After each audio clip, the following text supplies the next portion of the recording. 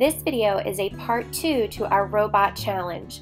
This is an extension to the robot printing plate that we made in my last video. If you have not made a printing plate, please go back and check the first video before continuing on to this one. You will need tin foil and some kind of washable marker. Crayola washable marker works just fine. I don't have any at home, but I do have this pack of brush pens, and as long as they are washable, that they are water soluble, they'll work just fine for this print. I'm going to measure out the amount of tin foil I need to cover my robot. Yep, there it is. And make sure you have a little bit of edges, a little edge all along the side. So now that I can see where my robot is, I'm just going to cut off the extra.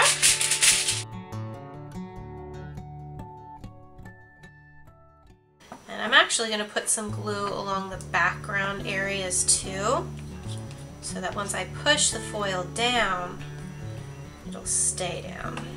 Glue doesn't have to cover everything perfectly. You just want it to be kind of sticky when you lay your tin foil down.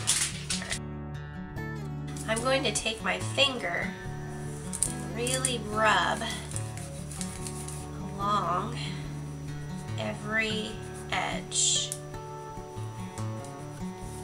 Now the tin foil I have is heavy duty, so it won't rip as easily, but if you don't have heavy duty and you just have regular, it should still work. Just be careful, don't poke into the tin foil too hard.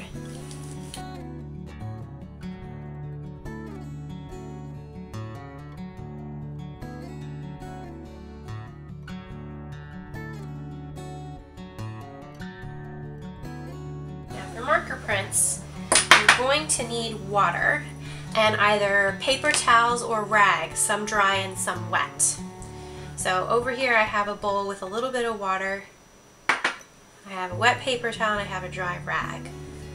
I'm going to leave those to the side because before I wet anything, I need to color my robot in first.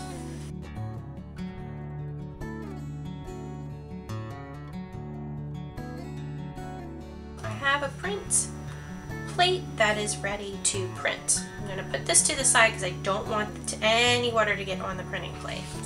I want my paper to be the one that gets wet. So I'm going to wet my paper by using, you can use paper towels again. If you have a spray bottle, you could spray water on there.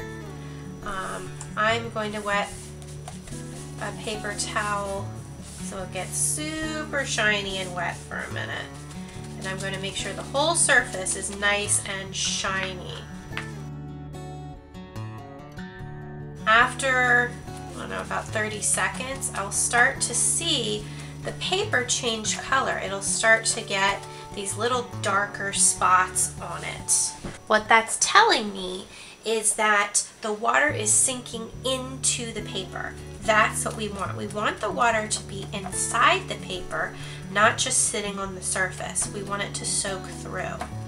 And I'm just going to keep tapping my wet paper towel anywhere where I see light spots still, because that area doesn't have enough water in it. Now, the problem is if I put my robot on top of this just the way it is, with the paper being really shiny and there being lots of water, my robot is going to go all over the place. It's going to smear everywhere. So the last step after you wet your paper and it has soaked through is to dry just the surface. So you can use a regular paper towel. I'm using a cloth rag to show you. You can use that too. And you'll notice there are some white spots here and there.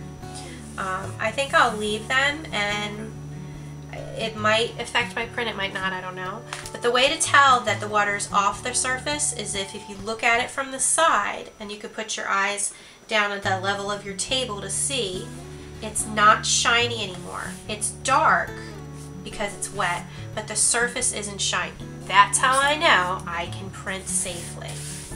So I'm going to flip over my robot printing plate and I'm going to smooth it down. And I'm going to make sure I press along each of the sections a couple times.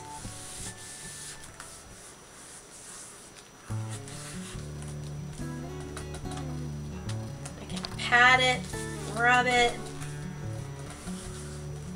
And while I'm holding it in place, I'm going to try and peek just to see if it's working. Okay, so it is working, but some places aren't showing up very well. So I'm going to rub a little bit harder in some areas. Another thing I can do is try a rolling pin. If you have one of those, roll it back and forth. Sometimes your hand works better. Sometimes having something to press evenly along the whole printing plate helps as well. So I'm going to peel up my plate, and there's my robot print. I can see exactly where the paper was still a little too wet because it got a little blurry right there. But this is a really good first print. It came out really well, and before I let this sit on the table, you want to put it somewhere to dry. If you have a drying rack, that would be the best place to put this so it's not sitting on a flat surface. Great thing about this printing plate is you can keep reusing it. I can see exactly the spots where the ink didn't come off. So to clean it off, I'm just going to wet another paper towel and wipe it just carefully off. Clean the surface. And then very important, you need to make sure that you dry it. You dry it off next. So this is another option.